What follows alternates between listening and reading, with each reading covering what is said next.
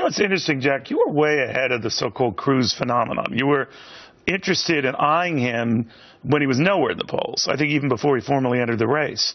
But you saw something then, and it got my attention because, for want of a better term, you might be deemed a establishment kind of guy. So what were you seeing in him early on, and I assume you still see it? There are a couple of things I really like about Ted Cruz. One, he does what he says he's going to do. Whether it be an Obamacare and shutting the government down or doing something, he says it and he does it. The second thing I really like about him, and I'd like you to think about this, Neil, because I think people don't recognize the value of an insider-outsider combination coming into a job. He knows what he doesn't like. I was an insider-outside 35 years ago when I got the job at GE.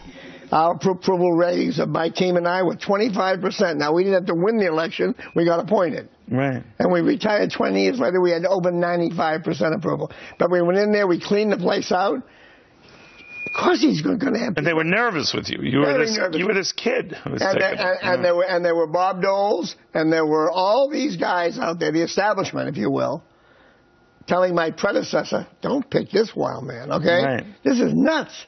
So if you ran a popularity contest, Ted Cruz, he's calling him a cartel.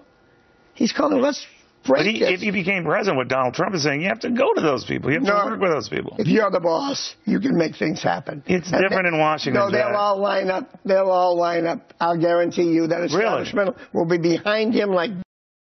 Really? Because the Bob Dole line and it goes off of the Donald Trump line, they hate him. You don't buy that.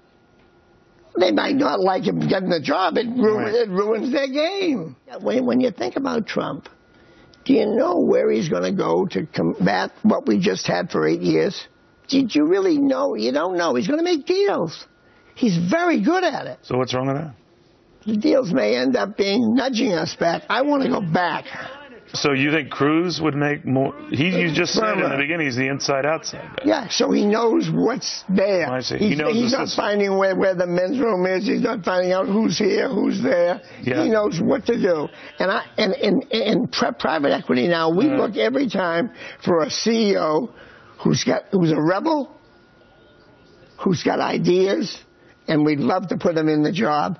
An insider rather than pulling an outsider who would take 6 months to find out what to do. Well, I will say this, and you're a modest guy. Early on, when you first raised his name, and a lot of people didn't know who he was, it got a lot of people's attention.